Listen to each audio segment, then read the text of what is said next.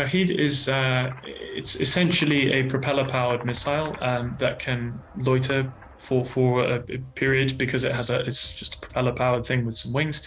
It's relatively dumb. It has GPS guidance.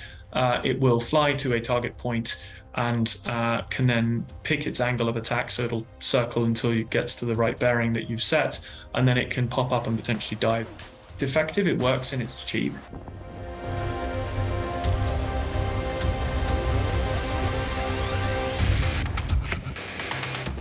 You either need a lot of bullets fired quite accurately to hopefully hit a key component, or you need something like air bursting ammunition. So this is one of the reasons why the German Gepard is very effective against them, because it has air bursting 30mm ammunition and the radar will track it.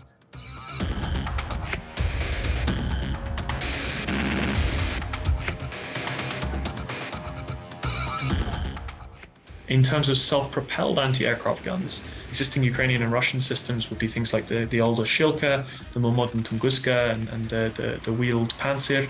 Panzer in particular has had a lot of problems. It hasn't performed well in most places.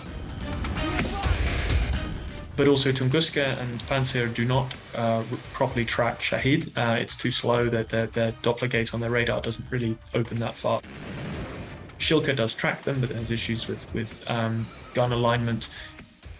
Western systems like Gepard are much more appreciated because they accurately track Shahed as well as cruise missiles, and of course are hugely lethal against Russian aviation when they're flying low, which they are.